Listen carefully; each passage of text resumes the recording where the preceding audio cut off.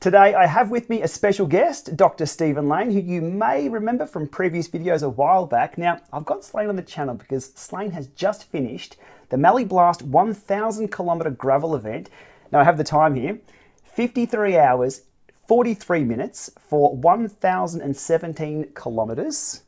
Now in real terms, or easier terms to interpret, Friday, 7:30 a.m. you started riding your bike from Torquay, and you finished 1 p.m. on Sunday, and you had 45 minutes sleep. That's what weekends are for. You just ride your bike, isn't it? Oh, phenomenal. Without stopping. So first of all, before we get stuck into the technology and the gadgets, how are you doing? How's the recovery? I'm all right. So what, it's been, today's 3 or 4 days later. It's Thursday. I was a zombie for a couple of days. It was kind of like I was on a big bender weekend, I suppose. Head's getting better. Bum's not too bad. Surprisingly, bum wasn't too bad at the end anyway. Hands get numb from just rough gravel roads, ulnar nerve compression. You kind of get numb fingers. So this was a gravel event. This wasn't on tarmac. So 1,000 kilometres on... a bit of mixed, but it was probably 75% gravel. Now, you did a video on your bike, top to bottom, on your channel, which I'll link to in the video description below, where you covered everything. But as I said today, we're going to focus on the technology. And none of this really let you down? Or none of what we have here let you down? No, everything worked a treat. I had a little problem with the maps on the Garmin, but I think that was my fault from loading the map not quite right. You'd be surprised, a route that long, 1,000 kilometres loaded on as a route, can have some problems. There's a few things you got to make sure you do to make sure it fits within the file size, sort of thing. Excellent. Now, these are the tips that I want to discuss today. So hopefully we're going to whip through all of this. We'll pick up a few things along the way, but we can't cover it all.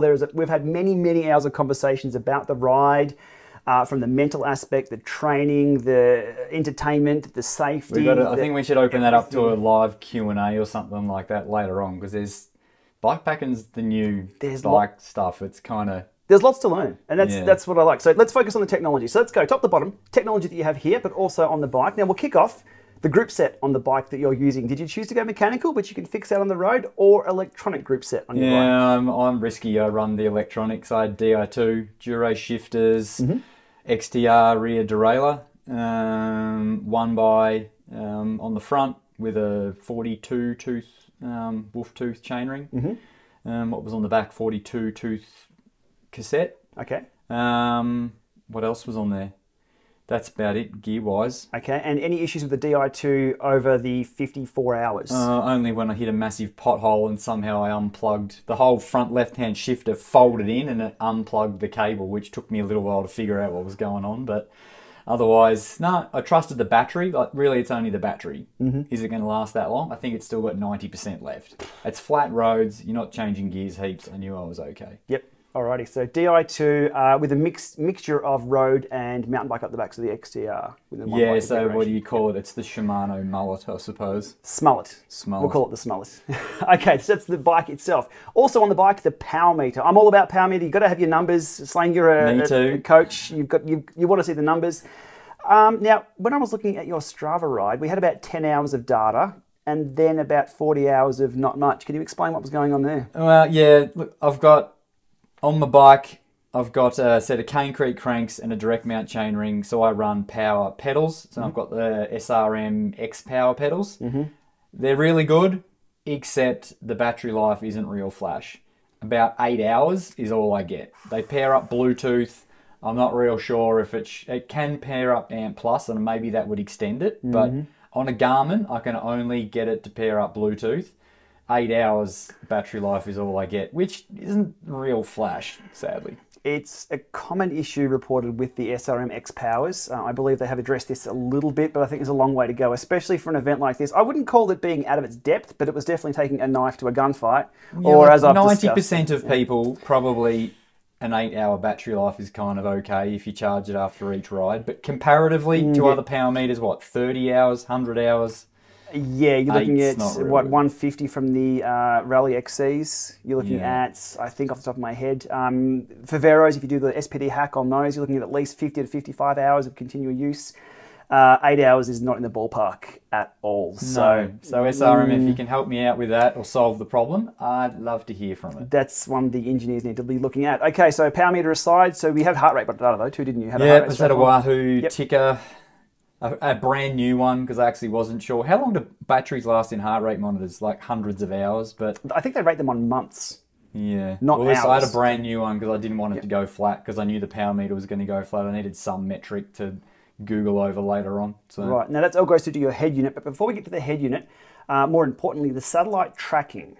So for these events, yeah, so this is the fancy stuff that normal cyclists don't really deal with. So we run a little Garmin InReach Mini is what I use. The other one they use a lot is a spot tracker. I think it's up to a Spot Gen 4, but I like the InReach Mini. This pairs up with the phone. If I don't have cellular reception, I can still send messages via the satellite, which is the Iridium network, off a Garmin InReach Mini. Super good. It's not about you. Sometimes it's about your partner being worried about you going out in the middle of nowhere. I was dot tracking. I wanted to see where you were. Yeah, so the purpose of these is when you sign up for the event, we sign up to a site called Map Progress, and you can see where each individual who's doing the race. There was like 80 people, I think, doing this. I'll put the video on screen here. Yeah, it's a cool little video. You'll see where Slane is on. You can see where people are. So the dot watchers at home can see how the race is panning out. It pings about every 10 minutes. So it updates each 10 minutes. You can set that to, if you want better battery life, you can push that out to 30 if you really want. Right, okay. So when you're out of cell reception, that's the answer right there. Now you pair that to your phone. So it's got an SOS button on the side. Yep. So when you hit that SOS button, if you've broken yourself, helicopters and all sorts of things turn up. Or in Australia, it'd be a ute with some dingoes in the back and some Fosters. That'll fix you. Okay, so that gets you connectivity out of band of its cell network. Do you have the InReach paired to your Garmin head unit? I don't, but it can. I think one of the more recent updates for the Garmin, I use a 1030 Plus. Yep. I think if people send you messages onto this, it shows up on the head unit. Okay, so there's a pairing there that you can do between because GPS units, you've got a GPS unit, which effectively is your head unit, but also GPS or satellite tracking, which is two-way data communication with satellites. So that's correct. That's a subscription service too for the InReach. Yep, so that has a monthly subscription. I think it costs me about $40 a month. Yep. I'm lazy and I think I can cancel it if I'm not using it, but I just let it run all year. If I'm out, usually I'm by myself and I'm out in the middle of nowhere, I have this going. I think I've emailed you my link. So you can see on a web page where I am. So if my mother calls you and says, "Have you seen Stephen?" You can go, "Oh, hang on. If he's on a ride and we can't find him, maybe we can find him." So that's sort of peace of mind. Okay, that's new to me. I've not played with those. I am keen on those. The rides I do are usually within cell reception. But as you said, it's not about you sometimes. It's about others and having access to where you are. Interesting stuff. Now, so side note onto the head unit that you were using, you mentioned it was an Edge 1030 Plus. There's a few tricks with that to make it last over the 54-hour. Yeah, so battery save mode. For bike packing, it's kind of weird. They use these other ones called an E-Trex. There's a few different types. I've heard interesting stories about E-Trex. They look like an old 705. I call it an Atari. It's kind of like it's super simple. But look, it is good for navigation. It actually takes AA batteries.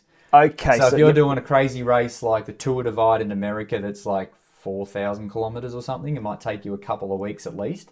You can stop at a store, grab some AA batteries and replace it. For a 2-day event, for me, a Garmin like this is perfect. On battery save mode, this nearly got me through 50 hours. And that's recording heart rate, recording power. I was using it for navigation. For 10 hours. What's that? Power for 10 hours, yeah. And the main thing is the navigation. So the maps are loaded on this, and the screen goes blank in battery save mode, still records, but it will, when there's a turn coming up, I think I've got it set to 50 meters before the corner, the screen will flash up, say, hey, turn left. So it helps, then it goes black again. So it's pretty handy. But yeah, that battery life is pretty fancy. Battery save mode. When you said you were getting it through the full thing or very close to it with battery save mode, it's not something that I've used. Actually, funnily enough, I did today because as we rolled out for our 2-hour ride, which Slane still put me to the sword. Would you use 3% over 2 hours? Yeah, it was 12 or 13% on one of my head units. I'm like, oh, I need this data to record, but I don't necessarily need to see what was on the screen. That was the 530 or the 830 I had. Put it to battery save mode. It pretty much went to sleep, or the screen went to sleep, recorded all my data just fine and used next to 3 or 4% of battery. Phenomenal. Not that great if you want to look down at your data all the time, but you can have the alerts set to different things to pop up on screen. I'll tell you what's next. Brilliant. The Garmin Phoenix Solar with its solar thing in the back. Maybe they can charge a head unit. There we go. Sadly, this doesn't charge very much off solar. So the screen size on that is a lot bigger than what we have in our watches. Yeah. So solar panels behind Garmin screens. Did you just leak the Edge 1040? I've not heard a thing about the Edge 1040, I'm guessing, but we could clickbait that, couldn't we? Anyhow, okay, so Edge 1030 Plus with the battery save mode on 48 hours. Now, so you had the E-Trex, that was the 32X as backup, but not used. Yeah, so, I lent it to somebody else, so I've used it before in different events, but I didn't have it with me this time. But you can't rely on these things working for the entire duration of the event. So let's go talk about your batteries, your power banks, and a few tricks with those. What did you carry on the bike for charge, and did you have a dynamo hub? No, so on the bike I ran, it was my standard 700C gravel bike. I don't have a dynamo hub in it. I do on my dedicated sort of bike pack mountain bike. So on this one, my lights had to last me 2 full nights. Sort of that's what I predicted. Now, this time of year, what's a full night that you needed lights from? That's probably 8 p.m. till 8:30 until 6 in the morning. Okay, yep. I think that's important because nights can last twice as long. 10 hours? Yeah, something like that. Quick math, yep. Yep. So, and I rode through the night. Like, I was riding at night time the whole time. So, my main light I had is a Glowworm. I think it's an XS model. Right. It's a big one. So, it uses, I've got 2 battery packs for it. I've got a big 4-cell battery pack and I've got a 2-cell battery pack. The one 4-cell battery pack lasted me pretty much through both nights with the light on low. Right. So, when you're not going really fast, or down rocky descents and stuff, you can afford to run your light on a pretty dim setting. Yep. And it lasts like, ages. I think midway through the second night, I switched to the 2-cell battery when I saw this one was getting low. Yep.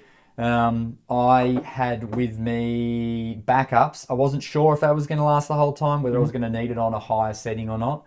So my backup lights are 2 exposure lights. I've got an exposure Diablo and an exposure joystick. They're pretty good. They've got multiple settings. It's actually got listed on it how long it lasts depending upon what setting you've got it on. Yep. I've got one of those. I've got a clip on my helmet so it can go on my helmet or on the bars. And then my backups. But I didn't even turn either of these things on the ride. Right. If it's a techie trail, I might often put that on my helmet because as you turn your head through a corner and things, and actually the light follows it. When it's on your handlebars, your field of vision other than straight ahead's not real flash. Yep. So didn't use them, but had them on as backup, and I'd always take at least one of them with me as a backup because I've been on a ride at night time before in the high country and it was nearly snowing and I went to turn one of those on and it didn't work. Navigating with the flashlight on your iPhone is not recommended. Oh, desperate measures. But closely related to lights is also your battery packs. These things here. 3 battery packs. I bought 3 of them with me. Yep. So I knew the Garmin was going to need a top up. I knew my phone was going to need a top up. Yes. I tend to ride with my phone on aeroplane mode and flick it off aeroplane mode when I want to, I'm on Instagram, I'm doing a few things, doing some stories. I'm checking that map progress to see how my lead is versus the people behind me. Yep. So I've got 3 battery packs. I've got heaps of battery packs. I've tried a bunch of them. The newest one is an Anker 10,000 milliamp battery pack. It's good because it has a USB-C and is fast charge. Right. So if you do stop at a motel for the night, this thing will fully charge in, I think, under 3 hours. I'm not really fussed about how fast it charges devices because I'm just cruising around and I've got all day to charge things. Yep. These charge off my dynamo hub if I'm on my other bike as well. But it pretty much takes all day for a dynamo hub to charge one. So it does a trickle charge. Now, is there any difference between the Anker ones and the other ones here? These ones have, so the next one down, which is a standard old, is it Signet? They're pretty common, those ones. Yep. It's a 10,000 milliamp as well, but it's just got 2 standard USB outputs. Yep. One's a fast charge, I think, a bit higher amps than the other one. Yep. Nothing special about it. And the last one's this fancy little stainless steel one, is BioLite, and I think it's a 5200 amp hour. Nothing special again. So the difference between battery banks when you're bike packing, The dynamo hub, if you are trying to charge your Garmin or power your Garmin directly, on a dynamo hub, if you slow down, the charge stops. So what we use is a buffer battery. So some of these need, for a battery pack, you need through charge. Yes. I think all three of these actually have through charge. So that means this is charging at the same time as it's outputting to a device. Right, yep. So it's a buffer storage to keep a Garmin charging continually. Yep. Otherwise, when you stop with a dynamo hub trying to charge a Garmin or your phone, the Garmin keeps beeping at you going, external power loss. Yep. Which drives you crazy. So you need a buffer battery that works properly for that. Buffer battery. Okay, again, something else we've discussed in detail that I wasn't even aware of. The other thing is things like, I think the E-Trex, or maybe even the Garmin on battery save mode, the power draw on them is really low. Yep. And the battery banks will turn off if they're not getting enough current drawn from them. So it doesn't think it's charging anything, so it will turn itself off. Yeah. Right. So some of them don't. I'm actually not real good on that side of things, but some of them are good and some of them are bad for that situation. Something to do a dry run with, I guess, before taking off, because the last thing you want to do is an adventure of discovery 2 or 3 hours into a ride where the last thing you want is your Garmin beeping at you going, power disconnected. Yeah. Okay. And your mobile phone. So that was the iPhone? Yeah, I don't even know what model it is. It's not the new one. 12. It's still working. With a quad lock case, those things are great. There we go. Goes Put on them the anywhere. handlebars. Yep. Doesn't go anywhere. And that was your backup navigation unit as well? Yeah, so my navigation stuffed up at the halfway mark. Only 500 k's to go. Yeah, only 500 k's to go. In the dark. With lots of turns. I use Ride with GPS, and I had the route downloaded on my phone on that. Right. And from then on, I had to pretty much use my phone to navigate, following the line on Ride with GPS on a downloaded maps file. Right. GPX, or what format is there any certain format for longer rides you need to export in? Oh, I think it's a GPX file. Okay. Yeah. Yep. So the longer the file, if you've got a massive file, some head units don't like that many data points. Yep. So there are options saying export as 500 data points. Okay, yep. You start to get not really tight tracks on the roads. It might kind of be off a bit. Yep. So you've got to, when you're playing these big long games, you've actually got to make sure you look at the route that you've loaded onto something to make sure it hasn't cut corners and missed tracks and stuff. It's something these engineers need to look into. So first of all, the solar charging on head units would be very interesting, except at night. That really won't work. But though in Australia it's usually so hot at night, it'll probably charge anyway. Thermal charging, there we go. And longer routes. So now these Garmins have a high capacity. They've got a lot more storage on them in memory space. They should be looking at extending those features out to have more waypoints throughout the whole routes, especially people doing gravel routes. It's getting more and more popular. So, yeah. Excellent. All right, there's a coverage. Quick rip through. Okay, Slane, one last question not related to technology, though, before we leave today. What saddle would you use for 54 hours of riding? A Pro Stealth is what I use. I've never had a problem with it. Okay. Amazingly, everything down there is okay. So the saddles are very personal things as well, but for you, that works. What width? You're only a small dude. 143. 143. Yep. Okay. I think it's all about how good your chamois is and lots of handfuls of chamois cream.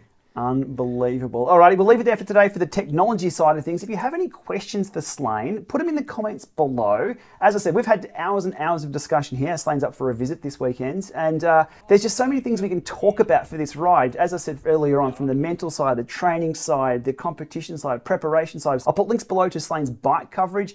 This is sort of skimmed across the top of the bike gadget and technology he's used, but there is so much more. So if you have any questions, let us know in the comments below. We may be back with a Q&A. You up for that? That'd be cool, I reckon. We're up for it. But I think in the meantime, Slane, you need to catch up on some sleep. Oh, I've had plenty of sleep now. All right, thanks for watching, Slane. Thanks for coming on, and we'll see you soon. See you, folks.